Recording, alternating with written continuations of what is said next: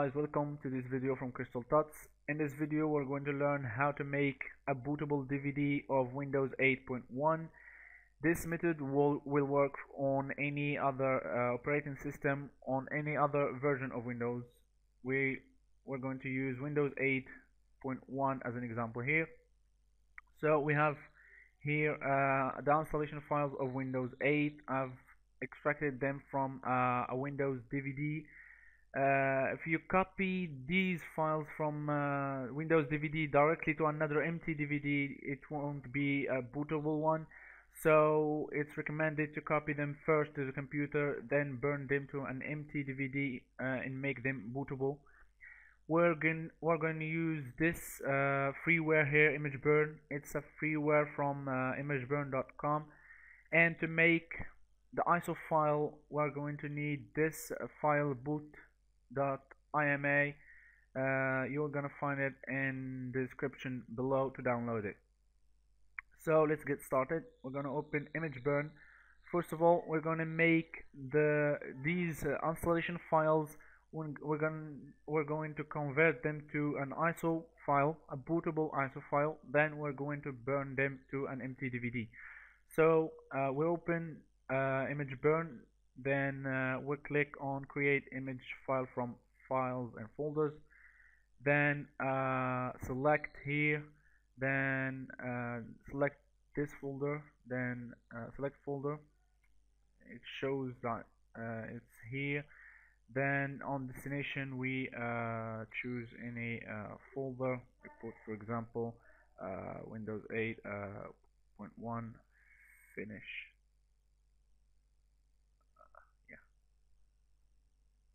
Then on desktop, and okay.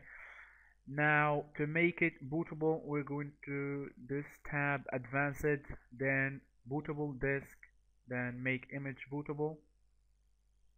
On emulation type, we choose this one. It's very important to choose floppy disk 2.88 megabyte. Then on boot image, we select this file, which is boot.ima. Then open. Okay, everything is ready. Then we click on this icon here. To choose the name of the volume or of the file, we're going to keep it as Windows 8.1. Then OK. It will show us some information. We just click OK. Then it will start to convert these files to a bootable ISO file. We're gonna be back in a second. Okay, it's almost done here. We're gonna wait on it. It takes usually 2 minutes or 3. After this, we're going to burn this ISO file to an empty DVD using also ImageBurn. Okay, it's done. Operation successfully completed. Okay. Then this file now is a bootable ISO file of Windows 8.1. If we open it with ISO file with the Power ISO, it will show us that it's a bootable image. Okay, we see here that the file, it's a bootable image, Windows 8 8.1. It's a bootable image. If we burn it into an empty DVD and insert that DVD into computer, it will boot directly to the setup file, which is this one. Now we open ImageBurn to the final step, which is to burn this ISO file to an empty DVD. We click on this icon this time, write image file to disk, then we select the ISO file, then open. That's it. We make sure that this sign here is ready. That means you have inserted a valid empty DVD. Otherwise, it will say that it's not ready.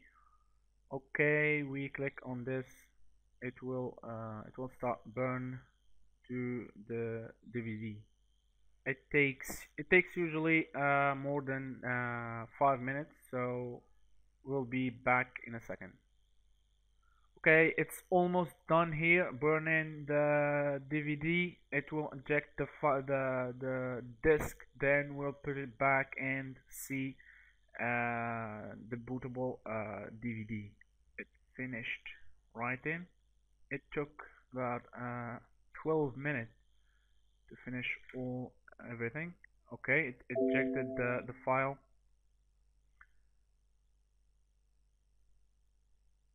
All attempt to automatically close the drive try have failed. Note this is to be expected on laptop styles and on drivers. Please close it. Okay, well, we're gonna put it back. It needs to do other stuff. To complete other things, there it will say that it's ready. Now it's verifying all sectors that everything is working. It will do another about 12 minutes, as it says here. We'll be back in a second, guys. Okay, guys, for the last time, I'll say this: it's done. Operation successfully completed. Then we'll click OK. We'll verify. We'll close this one first. We're gonna open the disk from the laptop to see if it's bootable. I'm gonna open it, then put it back. Normally it will, if we double click on the DVD, it will directly open the setup file of Windows 8, which is this file here. We'll wait for the computer to read the DVD or to recognize the DVD.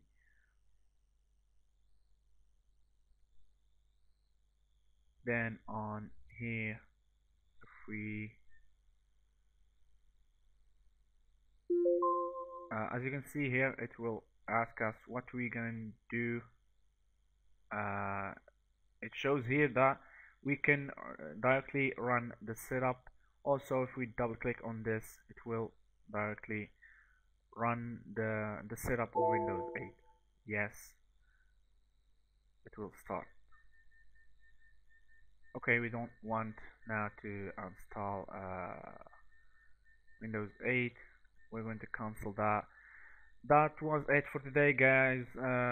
If you have any questions, post them down below. Otherwise, thanks for watching. Goodbye.